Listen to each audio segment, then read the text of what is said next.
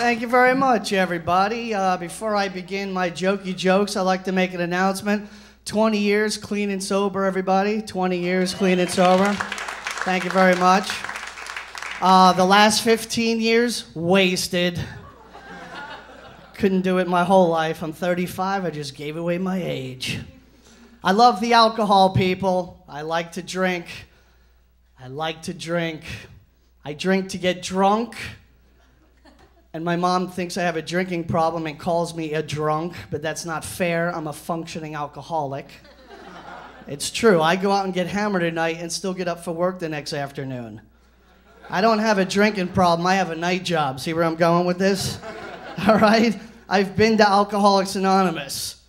I am not drinking to avoid my obligations and responsibilities. I'm drinking because I have no obligations and responsibilities. I don't have kids, I don't have a car or a girlfriend. What am I gonna lose, a liver? I got 2 of those, screw it. One at a time, like they say in the meetings, one at a time.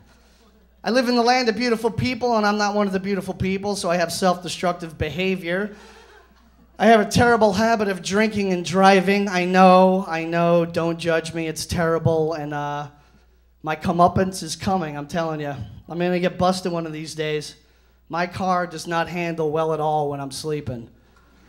I have no idea how I get home, but I'm always passed out in the back listening to Tool. Did I get home safely before or after I fell asleep? Thank you, Kit. You did a good job. All right, you guys saw that show? Cool, I'm dating myself. I smoke cigarettes. There's more self-destructive behavior. I smoke like a chimney when I'm drunk. And I'll have to tell you, you have to be very fortunate if you're smoking. You have to be very lucky. I woke up the other morning and there was a burn mark on my blanket where I passed out in the middle of the night and dropped my cigarette. Luckily, I spilled my beer and put out the fire. That was a close one.